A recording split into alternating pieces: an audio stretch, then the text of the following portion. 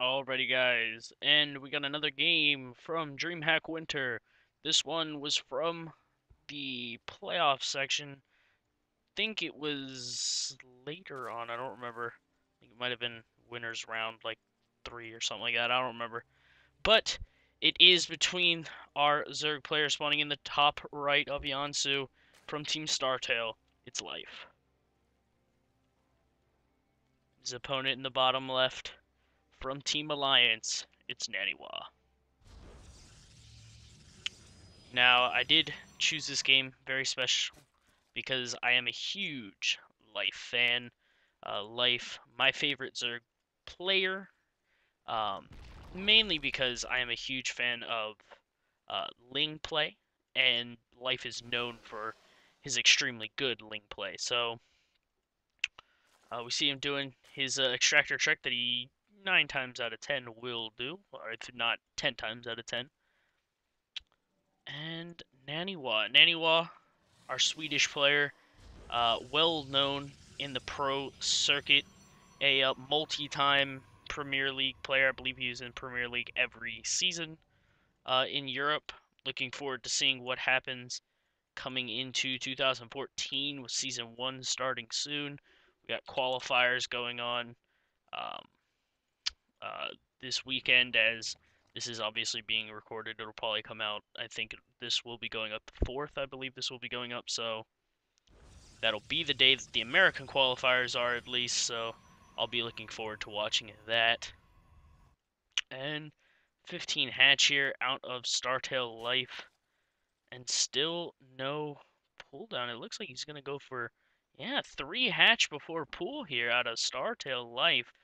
Very greedy play out of him, but I think he's going to get away with it. Looks like a gateway expand out of our Protoss player. There you go. There's the 3 hatches, and there we go. A little bit later on his second gas here by Naniwa, but he is a pro gamer, and he by far has his builds down by now. He's going to be looking to put the pylon on the low ground, and then be taking this expansion soon. Life spotting no expansion quite yet, and going, okay, I'm pretty happy with this situation. And he's just going to go on with his day. Spawning pool going down now for Life. And yeah, he's just going to play fine for right now. He knows that he had his zealot up here. He knows that uh, this was a gateway expand, so he's going to be playing a little bit. He's going to be a little bit scared right now. He doesn't have a pull up at all. He doesn't have any defenses. He went 3 hatch before pool, and there's a zealot moving across the field here. There's going to be second zealot at home. Expansion going down now, but this zealot is going to do some damage here. It might do a good amount of damage to this expansion, but with 6 Zerglings on the way, they should be able to kill it. The expansion is definitely not going to go down. It'll just take a little bit of damage here. He did spot the expansion going down now and is like, okay, this must have been a very fast third base. He's going to send a second zealot over there to try and deal with this, but with the Lings out in the field here, they'll be able to help deal with this. As they will go in here. Nice micro there, keeping that one alive. Doing the best he can with the situation he has. And 6 Zerglings versus 2 Zealots. The Zerglings, it's going to be a close fight, but with these weakened Zerglings, they definitely won't win that fight. Roach Warren as well on the way, so it looks like it's going to be a Roach play out of Life. As we did see these 2 players play in the IEM New York, and Life winning that best of 5 series 3-1, which was, I believe, the semifinals, actually. So he won that 3-1. A good win for him. Naniwa probably upset with that loss. Could have definitely played a little bit better, but, you know, Life making the big stops here. 5 roaches on the way, and another Overlord. He is going to be putting on some aggression here, but look at this lovely wall here. 2 sentries at the wall as well, so he's going to be keeping that safe. And seeing that these Lings don't have speed yet is probably going to tell him, okay, something different's going on here. Don't think he's spotted the roaches quite yet. Nope, hasn't spotted them yet. But as soon as he spots them, he'll be like, ah, okay, you're making roaches. And that's a decent number of roaches. So now he's got to be expecting, okay, there's going to be some aggression going down. Ling's back at home. Come on now. It's got these 2 sentries, though, in the wall, and they should easily be able to deal with that. Recall back to home. Pylon is going to go down. Nice force fields here to try and keep that pylon alive for a little bit longer. And mainly just to protect the units while they recalled. Second gas being taken at the main. No gases at the third or natural yet. And at this point, he's just moving across the field, trying to attack his opponent, do some damage here. As all those Lings going to get taken out. And Naniwa is going to go, looks like he's going to try and take a third base here, but that is not going to happen with this number of units on the field here. A lot of sentries, though. That's really what's going to make this army very strong here. They're going to be able to hold this army in place and wipe out a good number of units there. But layer now on the way. Third gas going down. I think we'll be seeing a Hydralisk Den soon. We see we got a Twilight Council back at the Protoss base as he breaks the rocks and takes his third base. So Naniwa definitely looking to take this into a later stage of the game, while Life kind of wants to do some damage in this still early portion, this pre-10-minute portion of the game here, as, you know, some units going to swing around the left side, as lots of gates going up. He's got 3 going up over here, 2 at the natural, 1 in the main. That is 6 gates total. That's a good number of gates. That's very well, a very good amount for some aggression here. Getting +2 attack and blink, so we might see a big blink stalker attack come out of Naniwa soon, as we see Burrow and Glau reconstitution and the infestation pit. So I don't think he saw no, he hasn't seen the Twilight Council. I think at this point he's almost expecting a Twilight Council to come out of his opponent. He's saying, okay, this seems like something you're gonna do. And look at that, we see Dark Shrine and Robo. 4th base going up for Life, but this is going to be scary for our blue Protoss, or for our reserve player, because he really isn't expecting a DT attack, and if he slips some DTs, you know, gets a Warp Prism, puts some in the main, sends some to the 3rd base, you know, maybe tries to sneak some in at the natural, and attacks all 3 bases at the same time with him, that does a lot of damage there. We see we're going to have Swarm Host, the Enduring Locust is also coming. 2 Swarm Hosts right now, and these roaches, nice job using the burrow there. They don't have the tunneling claws, though. So, or not tunneling, is it tunneling claws? Oh my god, I feel like a noob. I feel like a noob. No, it's not tunneling claws, it's the roach, the burrow movement for roaches. I'm not even going to try and think of it right now. It's completely slipped my mind. Yeah, so we're just gonna move away from that. But we do see Warp Prism on the way, so it looks like gonna be putting some DTs in there soon, as well as looks to be a second Robo and the Robo Bay. So he's going to be going into to Colossus here. I don't know if he's seen the Swarm Host yet.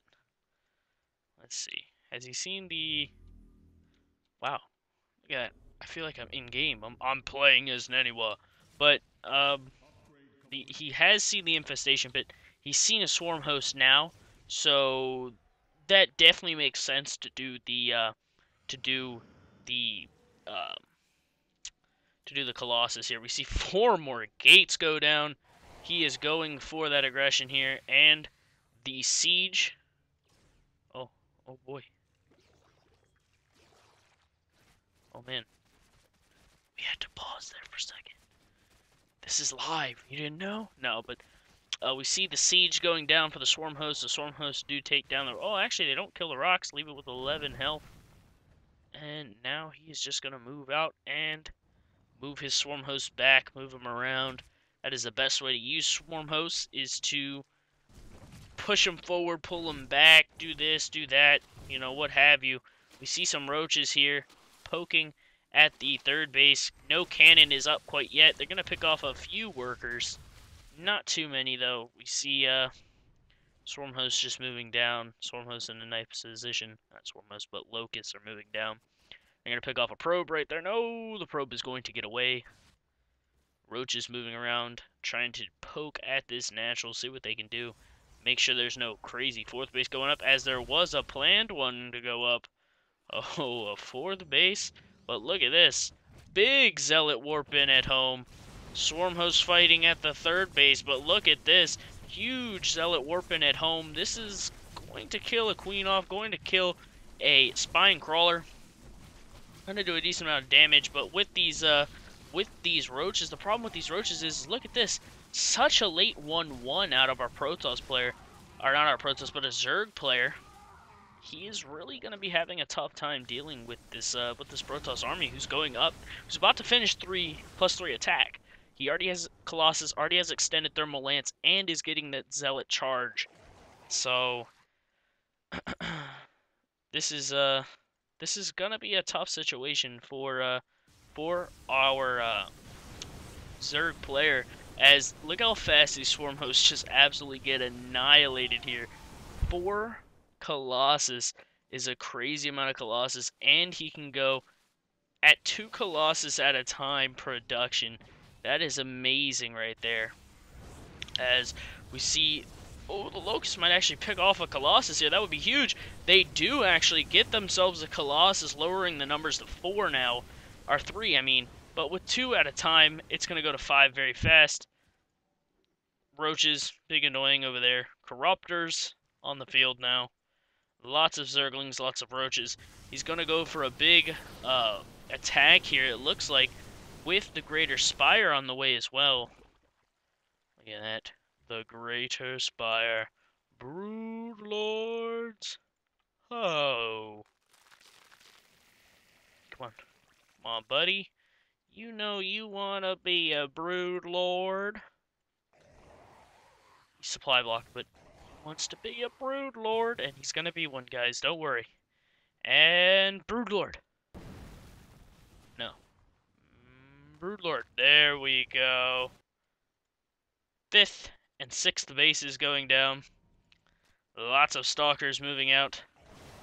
And with the Brood Lords and the Infestas, he is going to be fine here, it seems like. One whiffed fungal, but he does land another one, which helps out there. Oh, the Blink Stalkers, though, getting right underneath of these Brood Lords, and every one of them is going to fall very quickly. Not a fabulous situation there for our Zerg player, as he just lost 3 out of his 6. Broodlord's just that number absolutely cut in half right there. And does he have an observer? Where's the observer? Observer! Observer! Where are you? You're over here somewhere. Where's the observer? Ah, there it is. I knew it was here somewhere. I was like, it's somewhere in this mix of Protoss, but there we go. There's the observer, and he's going to be moving in here. Swarm Host, move back to probably the most defensive position you could do. Ling's trying to do some damage here, but they will pick off the cannon, but the Zealot will be there. Ooh, just pick off the cannon too, but this Protoss force looks like it might be a game ender here, as yes, life is maxed out here, but these are Blink Stalkers with this Colossus count as well. 2 at a time, mind you. In the Colossus count, they're going to be able to do a lot of damage here. And more Colossus entering the mix now. He's up to 5. Going to have a 6th one here as well. 6 now. This is very scary, but these Zergling run-bys are really doing a lot of damage back at home to keep Naniwa kind of back at home here, as we see more Brood Lords joining the mix here. Attacks all over the place now. In the 3rd, in the natural, in the main. Just forcing Naniwa to move to every different position he can now. But still, this force is terrifying. He does have the Blink Stalkers, though, and they will do a lot of damage if he can keep the Brood Lords protected. But now, here we go. One-shotting Brood Lords right now. Absolutely annihilating them. Oh, nearly loses the Observer, which would be a huge pickoff right now, but he is going to force away this Protoss force now. And these Zerglings have been very annoying back at home. There is no mining happening in the main, as everything is pretty much mined out, except for the geysers, which now we're getting mined from. Third base is being mined, natural's being mined, but there's not a lot of mining going on here. Lost his second gas, so his gas income is very low. Obviously, we do see that he is mining from this 5th base. He can mine from a 6th base if he wants, and he has an army made of free units. That's always helpful, right?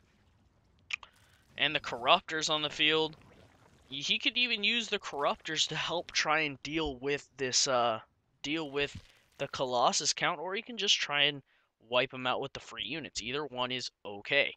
I think he's going to try and use the Swarm Host and stuff to try and pull this army around, as I'd like to see him, get some. I don't think he actually has any. He does have some observers. He has one, or overseers. He has one there, and one in the main. Alright, yeah. Locust just poking. As some fighting going down. Spotted this 5th base going up. And now, this is the iconic New Day Zerg Death Ball. Corruptor, or not Corruptors, but Swarm Host, Broodlord, Queen. That's pretty much Death Ball-y right there. Because Queens are really good once you have them with full energy. They are absolutely terrifying. Look at that, 181 energy.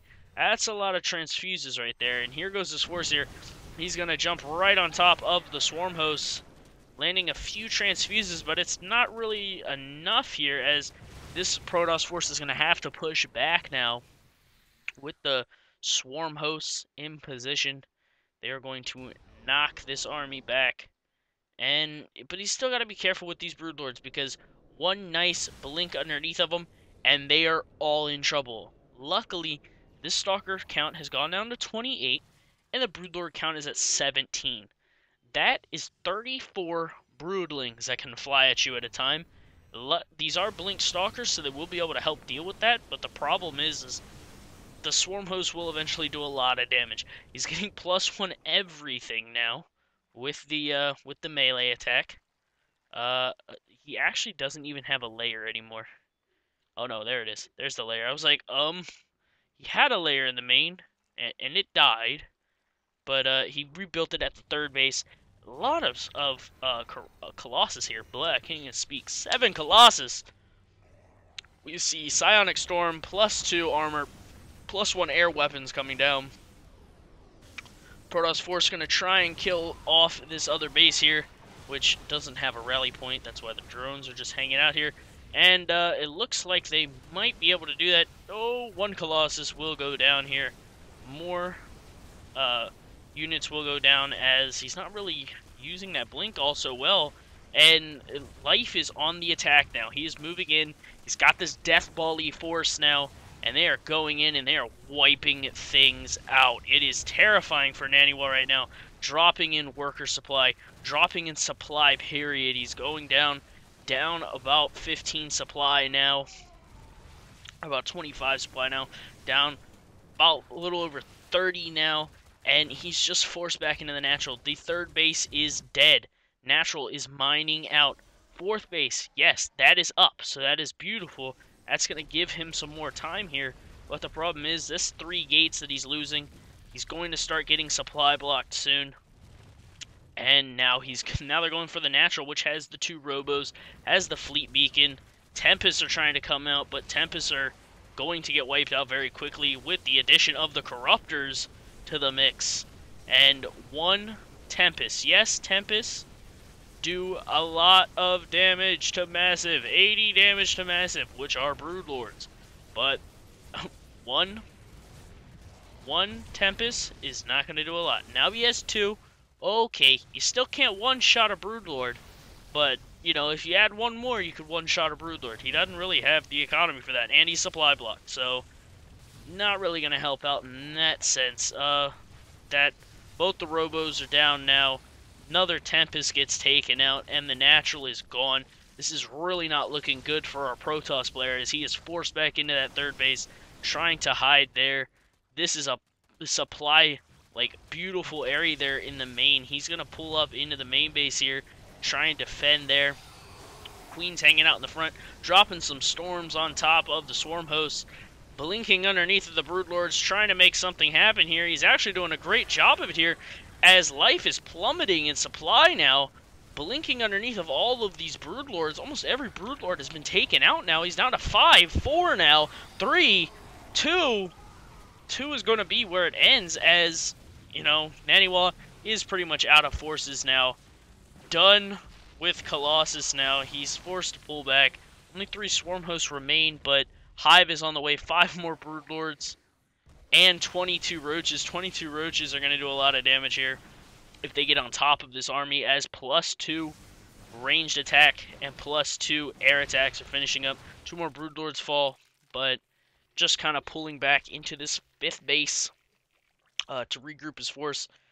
1 zealot and 1 DT are what move around in this force here, as they are both instantly wiped out there. This 4th base is all that remains of Naniwa's economy. He's down to 27 drone or probes. He has to make this army work. He has to do damage with it. If he doesn't, he is in trouble. He's moving into the 4th base now. He's going to try and wipe the 4th base out. An Infesta dies instantly, and so does a Viper. But this is kind of scary here. He doesn't really have a lot of Stalkers. He has 23 Stalkers, 2 Colossus, and 1 Archon. That's what has to defend this. GG is called by Naniwa, as he knows, yeah, there's no way I'm going to be able to beat this force. Your army is just too big. I don't have enough Stalkers. If I blink under, they'll just all get wiped out. And that's that. So, thank you guys for watching. Stay tuned for game number 2 between Life and Naniwa. And we'll see you guys next time.